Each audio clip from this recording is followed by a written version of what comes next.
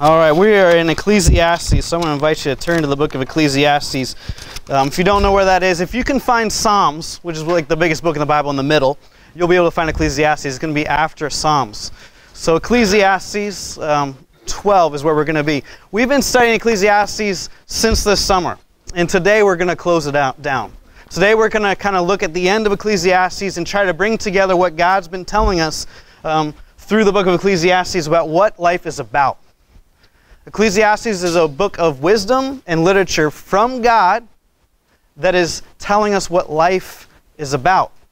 And many people think that our lives are about certain things, and what Ecclesiastes is about is a man who said, hey, I pursued that. You know what I found out? Life isn't about that. Solomon is the one who wrote the book of Ecclesiastes, and he's one who basically goes before us and says, hey, don't waste your time. I tried that one. Everybody told me life was about it. I pursued it, and you know what I found out? It's lacking. His word in Ecclesiastes is it's meaningless. And so basically what we have with this book from God is a book that tells us, don't waste your time pursuing this in life. Don't waste your time pursuing that in life. It's not what it's about. And there's several different things he tells us through Ecclesiastes saying, don't waste your time with.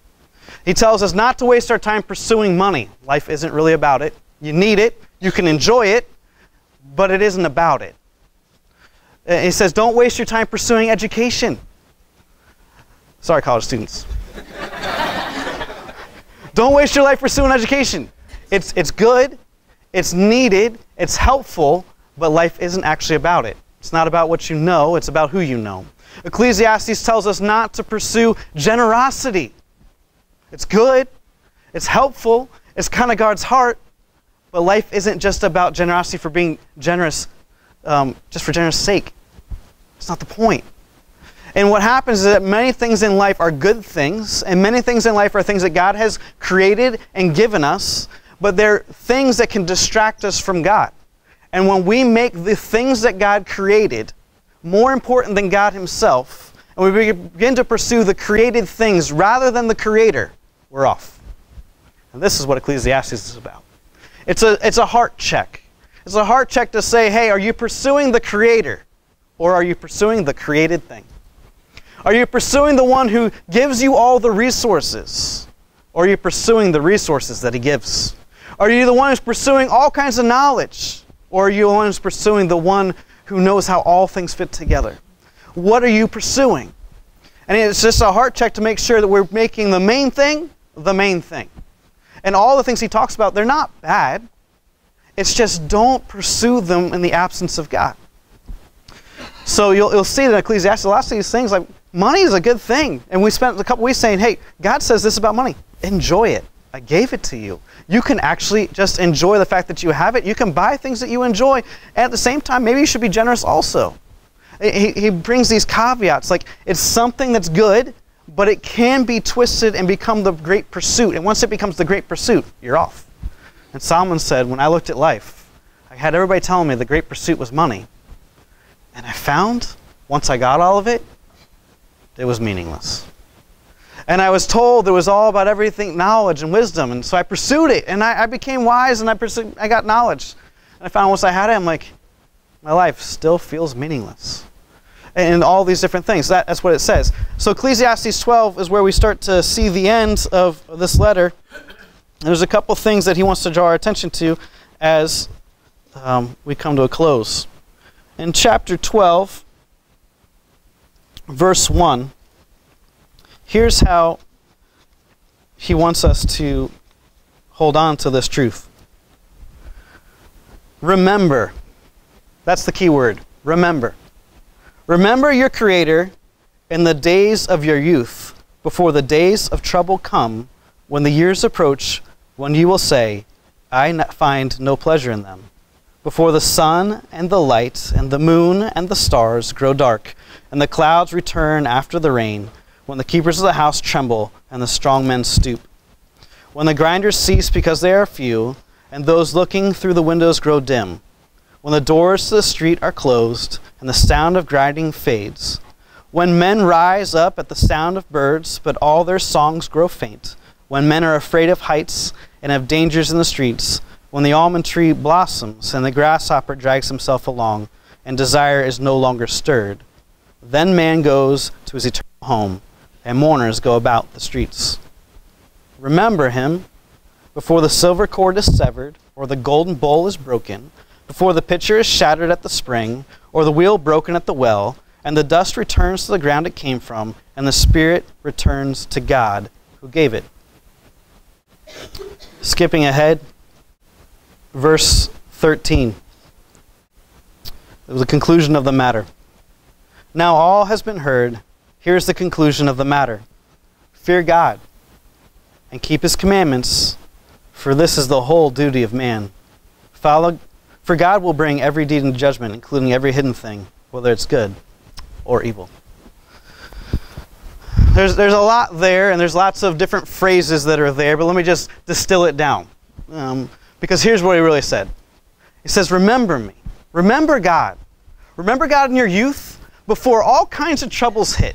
Now here's the thing I love about college students for the most part. I mean, it's not true of every college student, but for the most part, the world's before you, and everything is awesome. You can't wait for the next day to happen. You can't wait to get ahead. You can't wait to graduate. You can't wait to start to get your job. You're like, the world is your ocean, and it's all before you. Now, some of us have started into that, and a little farther down the road, and we're like, okay, well, not everything's before me anymore. Like, when I was 40, I said I was cresting. I wasn't over the hill, I was cresting. But, now I'm over that, and so I can't no longer say I'm not cresting anymore. But now things are starting to, be on the back side of things, right? And then there's other of us who are maybe even nearer to the end of life here. And what he's saying is, remember. He says to the youth, remember me before trouble comes. Now's the time to remember. And what you want to do is you want to put in place the way to remember me and not forget me. Because before you, as your life begins to take off, you're going to begin to pursue things. Don't forget me. Remember me. You're going to begin to pursue a job. You're going to begin to pursue a career. You're going to begin to pursue money. You're going to begin to pursue money so you can get a house, you can get a car, so you can get this, you can get that. You're going to pursue marriage. You're going to pursue relationships. You're going to pursue families. You're going to pursue different things. And while you're young, before you start to pursue all these things, put in place now, how are you going to make sure you remember the Lord? As you begin to pursue this, how are you going to make sure that you continue to remember the Lord as the primary thing in all of your life? Because it's really easy to forget Him. It's very easy to forget Him.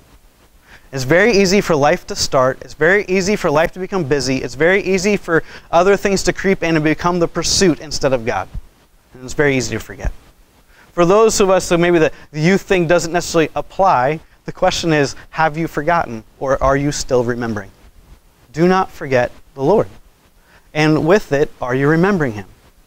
And He's just telling us time and time again, remember me. And all those different phrases are saying it this way. It's saying the same thing, just in different ways. Remember me, because that will end. Remember me, because that will fail. Remember me, because that will not see its way all the way through in your life. Remember me before trouble comes. Remember me before that happens. Remember me before this disaster comes. But remember me. Remember me when things go well. Remember me when you're prospering. Remember me when you're happy and you're joyful and you're experiencing fullness of life. Remember me. Just make sure you're remembering me. This is what He wants us to do. As I started to think about it, he's just saying, remember me, because really, what Ecclesiastes is all about is there is one great equalizer. There are people in this room that have very different experiences in life. There are some in this room that are honestly have very good salaries and are quite rich. And there's others in the room that struggling just to even get a job. And there's everyone in between. There are people in this room that have the fullness of life with family and children and all that, and there's others without. There's all kinds of things around the room. There's differences around the room of different things that people have and don't have. But there is one great equalizer. We all die. That's what Ecclesiastes is saying. We all die. We all die. And if you don't think about life through the lens that we all die, you will pursue the wrong thing. If you and I think that life is just about here and it's just about pursuit of money, pursuit of education, pursuit of this or pursuit of that, you'll miss it. You have to put it through the backdrop of eternity. You have to do it through the backdrop of not just that we all die, because it's not exactly what Ecclesiastes says. It actually is saying, for we all die, and we will all face our God one day. It's not just that it's all going to end. It's that you will give an account of how you chose to live the life that God gave you. That's how Ecclesiastes actually ends when he says we all will give an account. So it's not just that you're going to die, though it's the great equalizer. It's that we will all face him and give an account. What did we do with the things that God gave us? The good, the bad. As I started to ponder this and I started to think through, like, how does this really speak to Ecclesiastes as a whole, it made me go down several different roads. Remember God. Remember God when you're in business. If you forget God when you're pursuing business, you'll think life is all about money, jobs, promotion, and titles. That's what you think it's about. And it's meaningless. Remember, that's our word that happens in Ecclesiastes. It's meaningless when you consider it against the backdrop of eternity. It's meaningless when you see God face to face and say, here's my life. Here's what I did with it. I made this much money. Imagine that. You're seeing God face to face. You're at the end of your life, you're face to face, and God's saying, so what'd you do with your life? And you're like, hey, let me tell you, this is what I did with it. I made $1 million. Okay. I like Bruce's response, like, I mean, imagine that. Oh, hey, let me tell you what I did with it. I got this really big house. It was really cool. I got this job promotion. I was pursuing it forever, and I got it. I got my promotion. He's just like, okay. If you pursue this instead of the Lord, then you'll have a certain answer. Now, if you pursue the Lord and you still have a business, that's a great thing. So you can pursue the Lord and have business. You can pursue the Lord and have money. You can pursue the Lord and have education. You can pursue the Lord and have it. But then you show up and going, hey, God, here's the deal. You gave me so many opportunities. I just want to say thank you. Thank you for the job that I got, and thank you for giving me the education I have. Thank you for giving me the mind that you gave me so I could go and do all those things. I actually really enjoyed the way you made me, and I enjoyed that. And you know what? I really enjoyed the house I was able to get. I was able to enjoy the promotion that I got. But the reality is, what I really mostly enjoyed, you were in all of it. And I enjoyed my relationship with you through all of it. And there were times when I had fears, and I wasn't sure where money was going to come, and I cried out to you, and you showed up. There was a time when I got the promotion, I didn't even know if I was going to get it. And so I'm crying out to you and saying, God, would you please help me? I really want this job. Can you help me with that? And you know what? You did that for me. And you know what? There was another time where I was putting up money, a contract on a house. Thinking of a realtor over here when we talk about the house. I put an offer on a house. And you know what? I didn't get the one I wanted. True story. We didn't get the house we wanted. We put an offer on a house and they said no, even though we had the best offer. And even though everyone told us we had the best offer. They said no. And the good news is that we're praying about it and God says, that's a joke. I got one way better for you. It's right down the street here in Franklin Farm, which we didn't even think we could afford. So in that, it's like, I'm not going to be telling you, God, I got this out. I'm going to be saying, God, I can't believe this. We were praying and we were seeking you, and you got us something better than we ever imagined, something we didn't even think about. I just enjoy the fact that you were in it. So when I show up and I see him face to face, it's more about my relationship with him than this. Do you see the difference? The one is that if you show up and your whole pursuit in life is just about these things, then you'll show up and say, God, this is what I did with my life. But if the pursuit is the Lord, what you will say is very different, and it'll be all about how you and God interacted throughout life, through a job, through a salary, through a raise, through a big house, any number of things. Where's your pursuit? The Lord or this? It's not about education. Ecclesiastes tells us several times in several different sections of Ecclesiastes, it's not about that. See, it's not about education, it's not about what you know, but who you know, or rather, who you're known by. That's what it's about. It's like, at the end of the day, you're not going to show up facing God and saying, here's the deal. I could fathom all these things, and I figured out all this stuff, and I did this, and I cured that, and I solved this, and I solved that crime. Right? Here you are going to criminal justice. I healed this person going into nursing. Like it's not about that. Right? But rather it's going to be in those spots where you're in a situation, you're trying to solve a crime and going, God, I don't know who did this. And I don't know what all these facts are telling me. And I don't know what all this evidence is saying. Can you guide my thoughts? Can you guide my process so I can see it and so I can discover it? And then you experience God as a revealer. And then what happens, you show up to him and you see him face to face and you go, God, you're a revealer. I can't believe that. I loved my job, but I loved more that I got to do it with you, and I loved my experience with you in that. Or I'm a nurse, and I love the fact that we go in and together we were helping people who were very sick, and I didn't know what medicine they needed. I didn't know what was the right thing to do in that moment. I wasn't sure about this. And I took a moment, I prayed, and I listened to you, and you told me exactly what to do. And you show up face to face and going, I love the relationship we had in it. It's not about what you know. It's about who you know. Or rather, who knows you. Now why I say that is found in Luke. I want to drive this point home. So turn with me to Luke. Luke's going to be in the New Testament. If you can find Matthew, Mark, then Luke. We're going to look at Luke 13. And we're going to start in verse 22, I think. Okay, we all there? Luke 13:22. Listen to this. Then Jesus went through the towns and villages, teaching as he made his way to Jerusalem. Someone asked him, Lord, are only a few going to be saved? And he said to them, make every effort to enter through the narrow door, because many, I tell you, will try to enter and will not be able to. Once the owner of the house gets up and closes the door, you will stand outside knocking and pleading, Sir, open the door for us. But he will answer, I don't know you or where you come from. Then you will say, we ate and drank with you, and you taught in our streets. But he will reply, I don't know you, or where you come from. Away from me, all you evildoers. There will be weeping there and gnashing of teeth when you see Abraham, Isaac, and Jacob, and all the prophets in the kingdom of God. But you yourselves thrown out. People will come from east and west, and north and south, and will take their places at the feast in the kingdom of God. Indeed, there are those who are last who will be first, and the first who will be last. It's a hard passage. Let's break it down for a second. Keeping in this backdrop, it's not about what you know. It's about who you know, or rather, who knows you. So here's the situation. Let's just unpack this story for a second. Jesus is walking along, and he's doing what he does. He's just with people. He's out and about.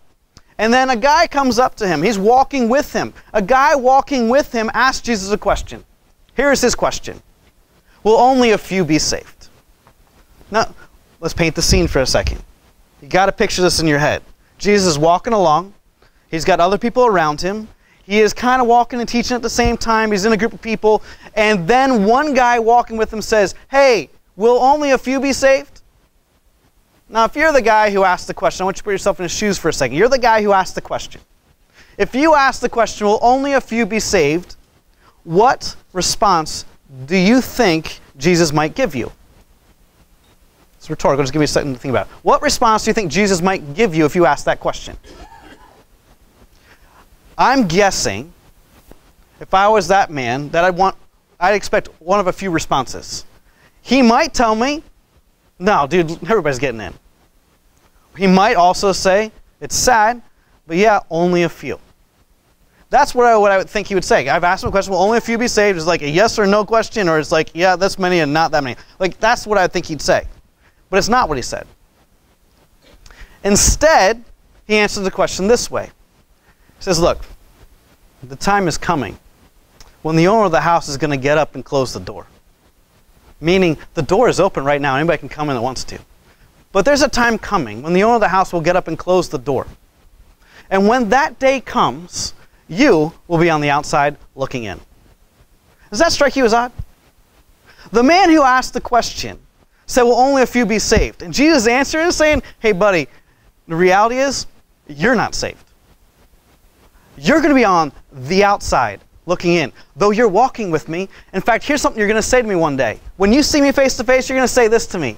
But we walked with you. We ate with you. You taught in our streets. We were with you all the time. And there's another section where very similar. It's like, we cast out demons. We did this thing. And Jesus says the same thing in both the Matthew passage and Luke passage. He's like, doesn't really matter. I never knew you. And he's telling this man, you who are walking with me, you who are all around me, you who think you know because you're hearing me teach, you're on the outside looking in. On top of that, you're going to be outside looking in, and here's something you're going to see. You're going to see Abraham, Isaac, and Jacob on the inside, but you'll be on the outside. Translation, you're going to look in and you're going to see people you recognize. You're going to see people that you know and people you recognize, but you will be on the outside. Then on top of it, he says, then on top of it, other people will get in that you never thought could. And you think don't deserve it. Because you're missing it. There are people whose lives don't look like you expect them to look, but they know me. Other places, Jesus says this, you'll find the prostitutes and the tax collectors getting in before you find the really religious people getting in. Because they know me, and I know them. And so what he's saying is, you need to be known by God in order to be inside the door. Because there's a day coming, saying the same thing Ecclesiastes is, there's a day coming when the door is going to shut to your life. And when that door shuts, you want to know if you can be on the inside of that door or if you're going to be on the outside of that door.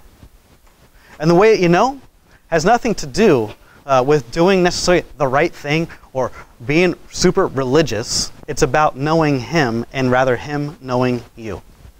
God wants to be able to say, Rick, I know you. Now that's a strange thing to say, that really what God wants to do is be able to say He knows me. Did you see that? It says, away from me, I never knew you. It doesn't say, away from me, you didn't know me. It says, away from me, I never knew you. That word knew is a very important word. It's about intimacy. In fact, you'll find a word knew in many places in the Bible, and oftentimes it will describe a husband and wife, that Jacob knew his wife, or Abraham knew Sarah. That word knew, intimacy. They know each other.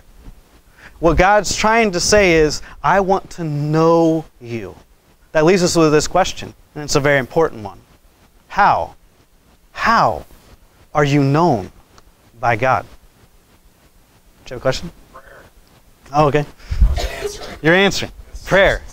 It's how the word is. Yeah. It works. It does work. And it works both ways. Not just to learn about Him, but also for Him to know you. Right? How are you known by God? We'll come back to that. All right, I didn't put it up there for that. So I'm going to tell you, how are you known by God? How are you known by God? Let's take your example, prayer. Let's take some of the examples I've already given you. There are times in your life where you're going to have hard seasons. In fact, Ecclesiastes says there's a season for everything.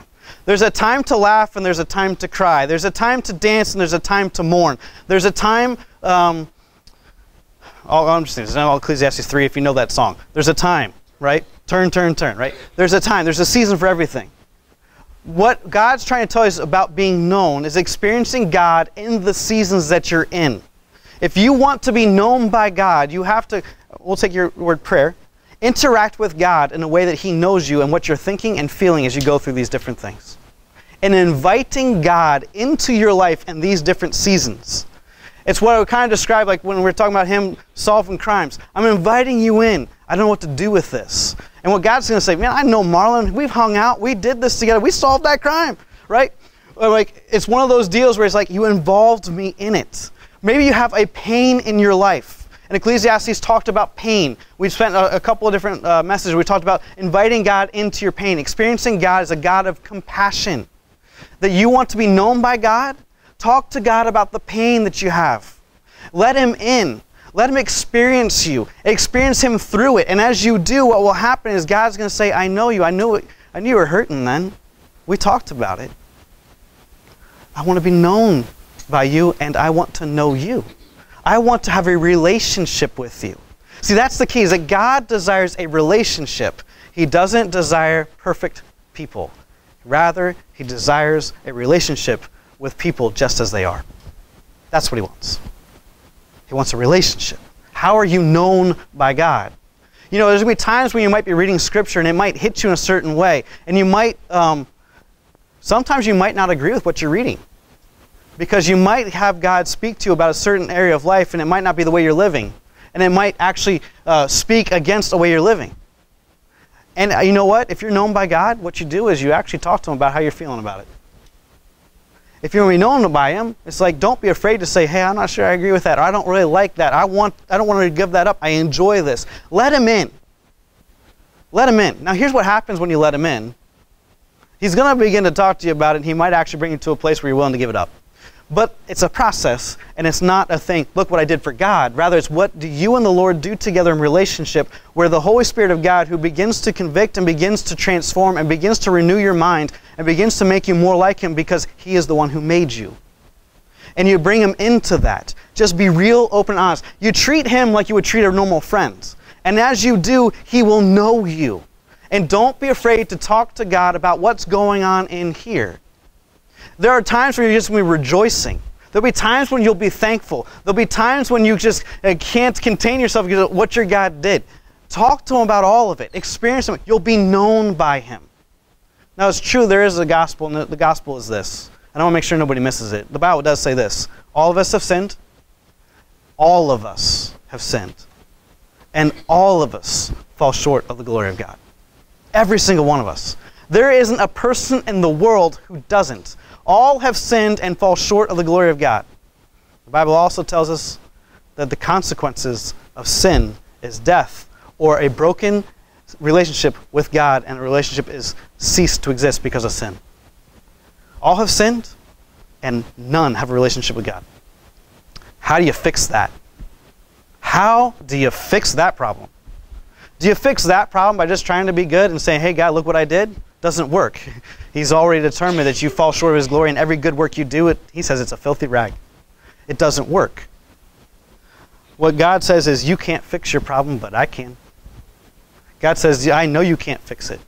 I know that you're hopeless and without power to fix this. So that's why Jesus came.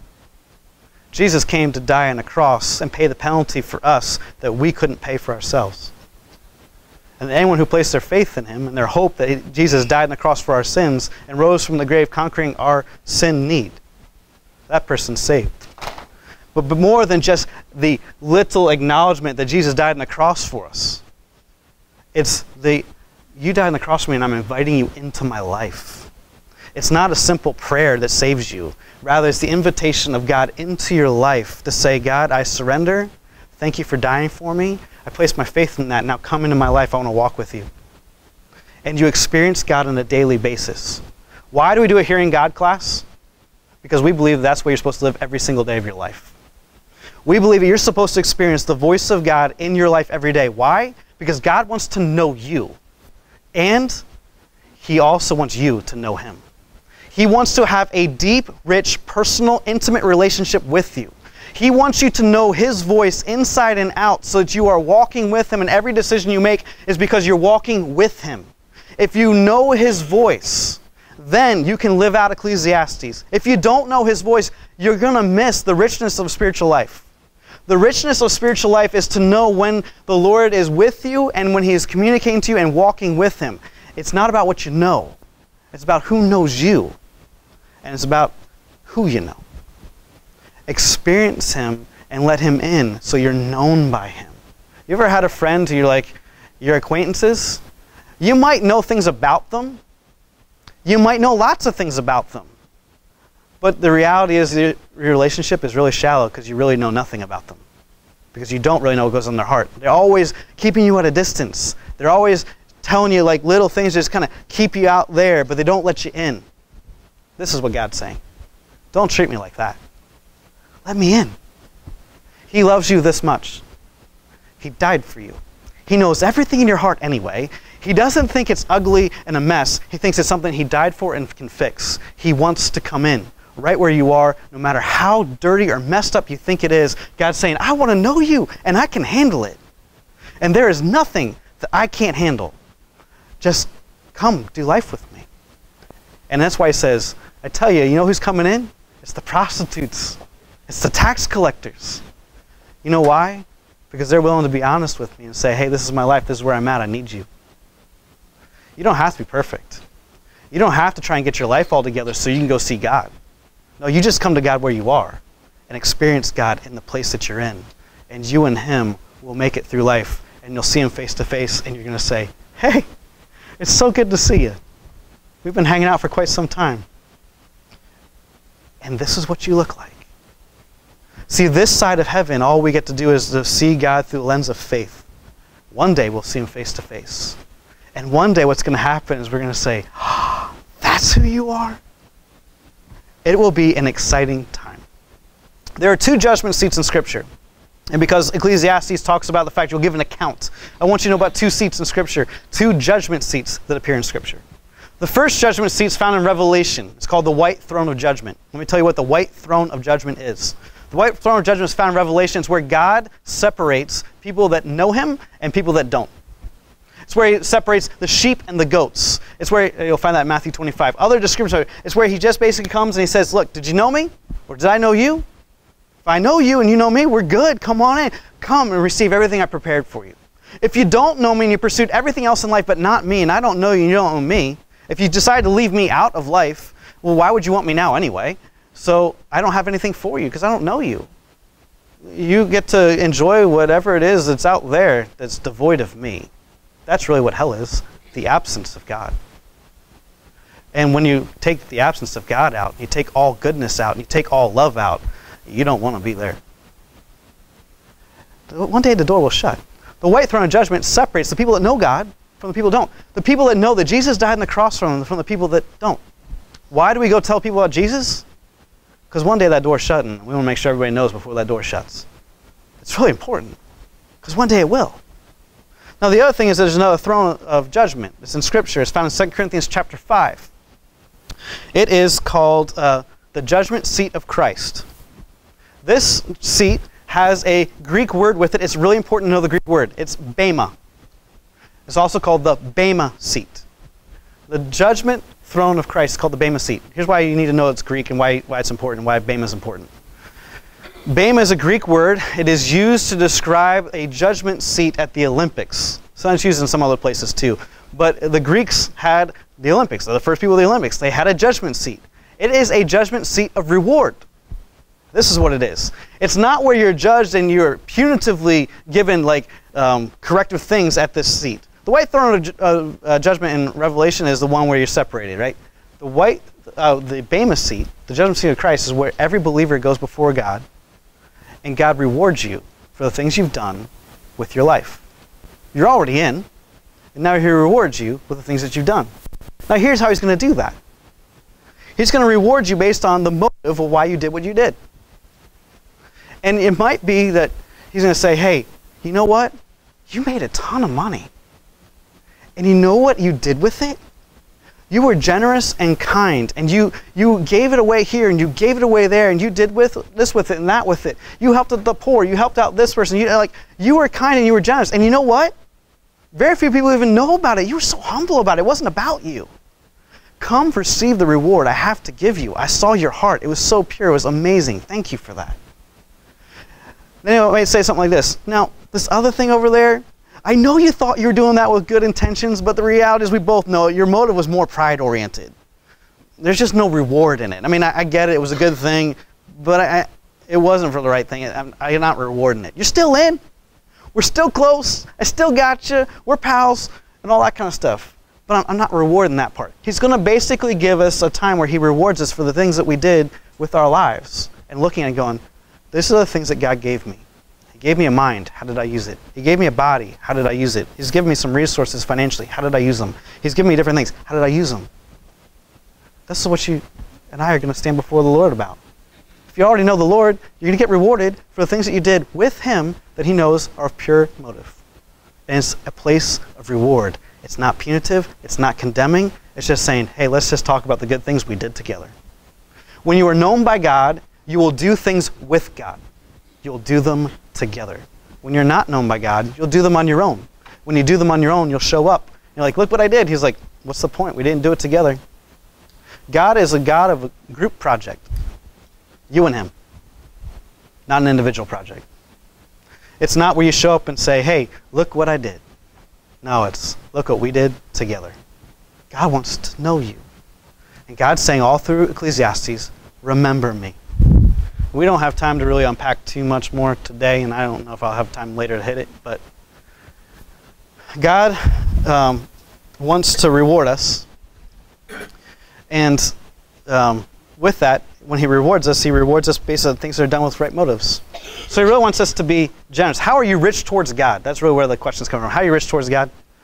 He wants us to be generous. If you're generous, you're rich towards God. He wants us to be gracious with your words. Remember that from Ecclesiastes? You're rich towards God when you're gracious with your words. Don't be so generous you go broke. The whole point isn't just to take all your money and give it all away. The point is also to take the resources and enjoy it because God gave you something he wants you to enjoy too. Be generous, but as Ecclesiastes says, there's balance. Enjoy the life God gives you. In all of life, remember God. Thank him, praise him, rely on him, live like him, rejoice in him, mourn with him, do your part, let God do his part. That's what it means to start to, and I wish I could unpack that more, but I'm going to take 2 minutes to do it, but thank him. Anytime something happens, it's because he gave it to you. Take some time to thank him. And you'll know him, he'll know you. Praise him, I think you get that, rely on him. That one we've talked about a few times here is like rely on him. Rely on him in your job, rely on him in your parenting, rely on him in your relationships, rely on him. And as you're relying on him, you'll be known by him and he'll know you. Live like him. It's like, hey, this is who you are. I want to live like you. It just, the more you get to spend time with him, the more you'll find out this is who he is. And when you know who he is, it'll affect the way you live. We like to say it this way. When you know who he is, you will know who you are. When you know who you are, it's going to affect the way you live. Know who he is, you'll know who you are. When you know who you are, it'll affect the way you live. Now here's the deal, catch this. When it affects the way that you live, then people around you will know who you are. And when they know who you are, they will know who he is. That also is a very great way to share Jesus with people. First starts here. Know who he is, it'll tell you who you are. Once it tells you who you are, it'll affect the way you live. Then just live your life that way. As you do, then people will find out who you really are. And in turn, they'll find out who he is. Rely on him. Live like him. Rejoice in him. Mourn with him. When you're having a hard time, weep with him. When you're having a hard time, let him know what's gut-wrenching. Let him know. Let him in.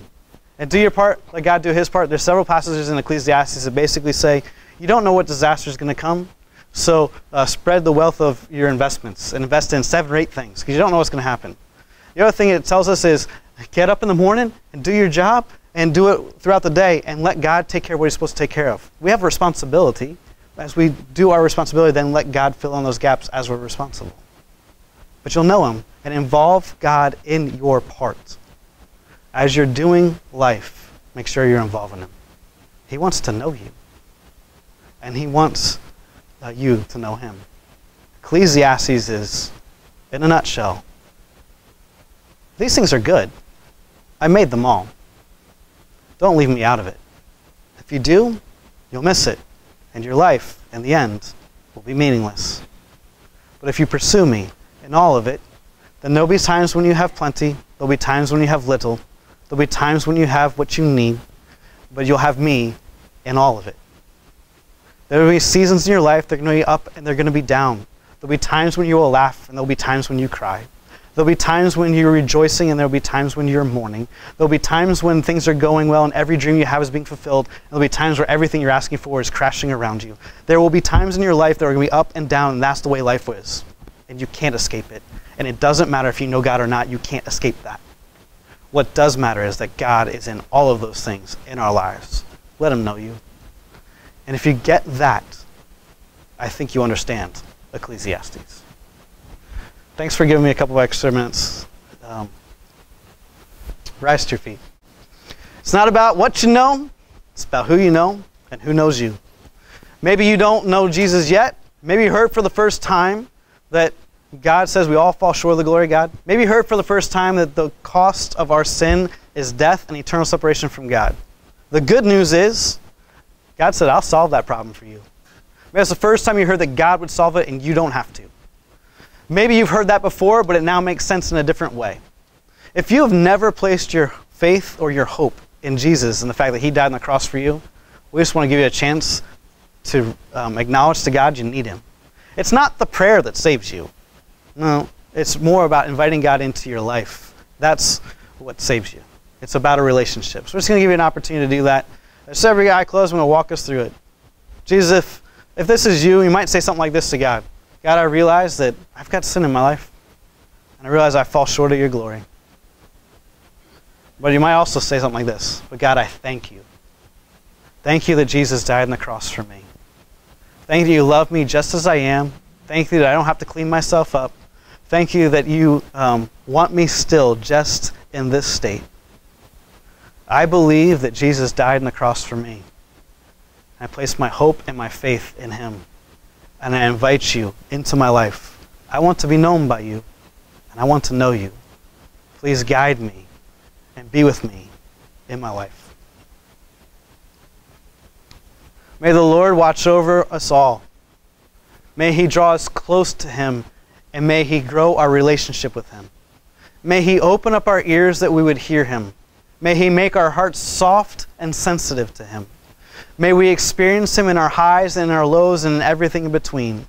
And may we know that God is the God that we sang about earlier today. He's Emmanuel, God with us. And we thank you that you're a personal God. We thank you that you are with us and that you desire to make our hearts your home.